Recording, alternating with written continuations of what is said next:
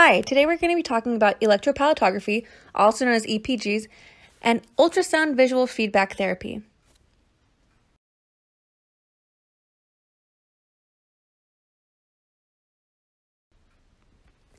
Our goals for the class include that students will be able to understand both EPGs and ultrasound visual feedback therapy. Students will also be able to describe how EPGs work to their peers and will be able to differentiate the purpose of both therapy methods and why they are needed.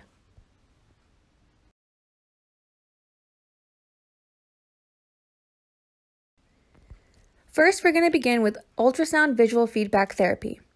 Ultrasound biofeedback is a therapy method that utilizes an ultrasound machine and transducer during therapy to provide speakers with additional visualizations of their tongue shapes when they're reproducing sounds.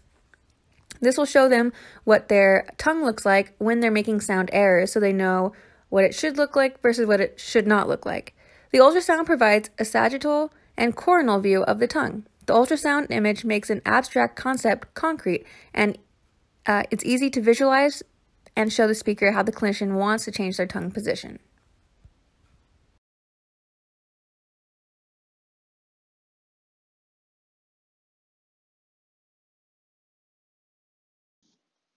What is electropalatography?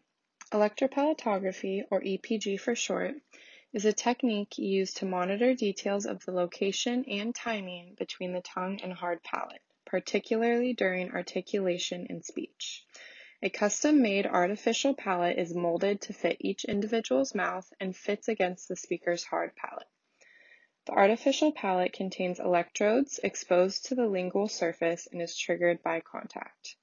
The picture on the right shows the 2D display of the tongue on the iPad, the unit to plug into, and the molded palate with attached wires.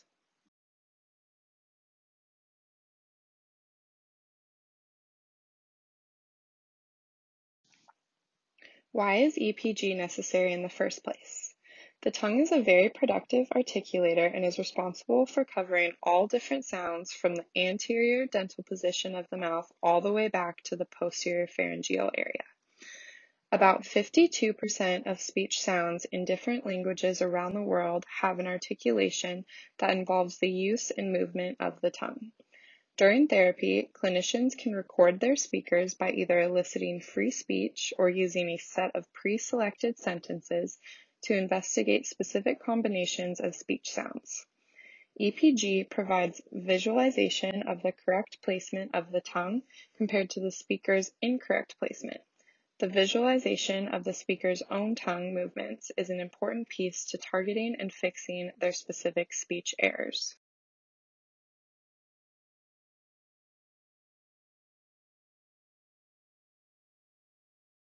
Electropalatography history, also known as EPG history. EPGs were originally developed as a tool for phonetics research. However, you can now see them being used by military and academic language researchers who obtain information regarding tongue-to-palate contact in different languages. Early EPG devices use direct current electricity to power the moisture sensors on the mouthpieces. Over the years, this has become more custom to individuals and increased accuracy of palate manufacturing over time.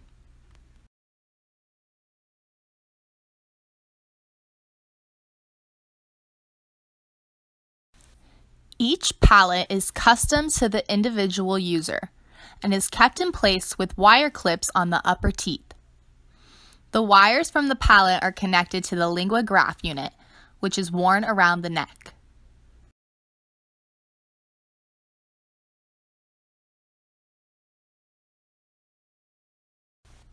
The figure provided shows 6 tongue-to-palate contact patterns observed in normal English-speaking adults when producing lingua consonants. For example, the first figure provided shows an alveolar stop and the electrodes being shown. Those are the blue dots.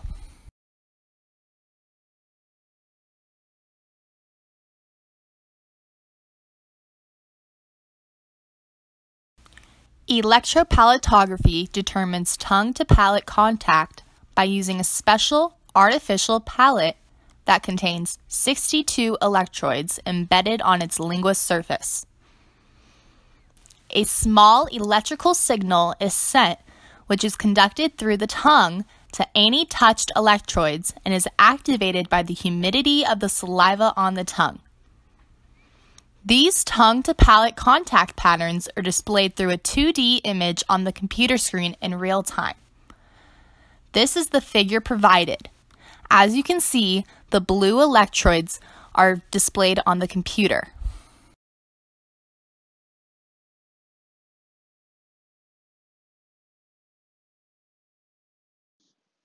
The effectiveness of EPG in therapy.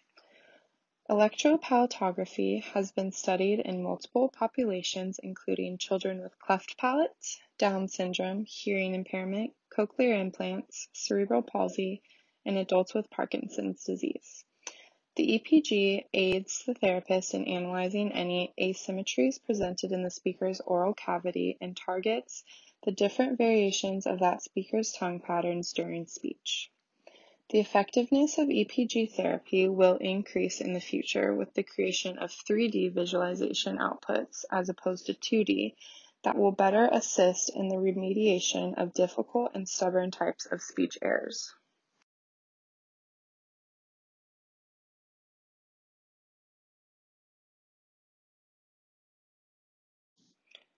Ultrasound biofeedback for therapy. Ultrasound imaging provides visualization of the tongue for the clinician to explicitly cue the speaker's shape and position of tongue by drawing or marking the screen for where the change needs to occur. Research shows improved speech sound accuracy for clients including adults with acquired apraxia, speech impairment following a glossectomy, children with articulation disorders, hearing impaired, and childhood apraxia of speech.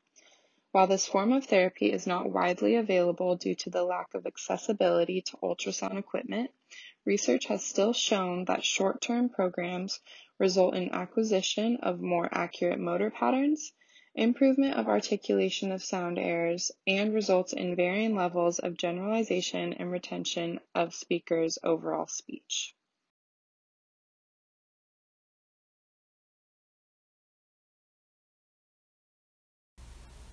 Now that we have reviewed the use of ultrasound biofeedback in therapy, we will look at some examples. On this slide, we have here ultrasound images of the correct and incorrect shapes of the tongue for the R and the S sounds. On the left side of this image, we have the distorted R and S sounds, and on the right side, we have the correct R and S sounds.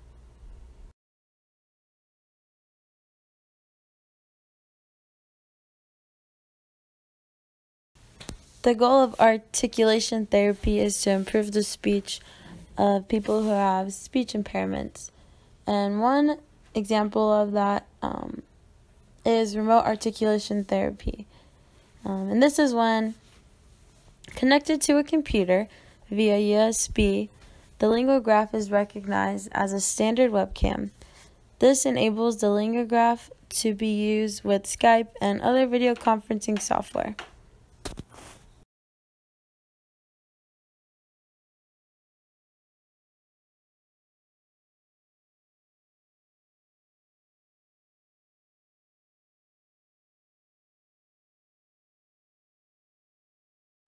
This next slide, we're going to look at an example of a game. So the EPG template matching compares the user's tongue-palate contact pattern with an EPG template. This is shown by a percentage and can be used to control a series of games. The percentages mean 0, there's no matches, and 100% meaning there's perfect match. So in this example that we have here on this slide, there's an 85% match between the user tongue-palate contact pattern, shown in red, and the EPG template, shown in blue, for the K sound.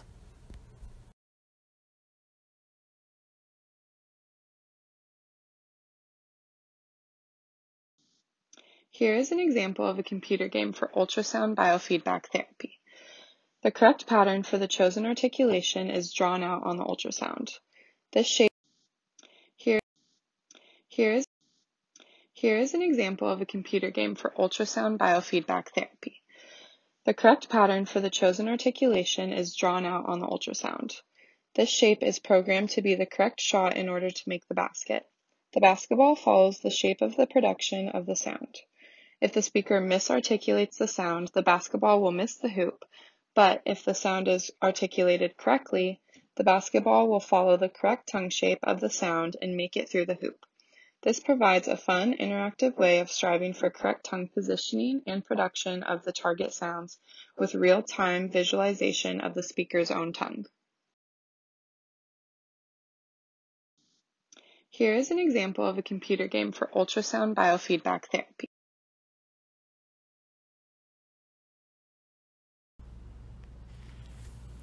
The LinguaView is a free and easy-to-use at-home software that is compatible with EPG. Some benefits of the software include being able to preview the tongue, looking at the palate contact in real time. You're able to record the tongue, which examines palate contact in audio. There's ability to play back the tongue, palate contact, and audio. Also, there's palate contact template library and palate contact template editor. You're also able to create a tongue looking at palate contact videos. There's some anatomical or classic palatograph displays. This is compatible with Windows 10, 8, 7, Vista, and XP. Also able to view this and use this tool on a desktop, laptop, and tablet. This short clip explains and gives a better picture of just how this device is used and what benefits it has for the user.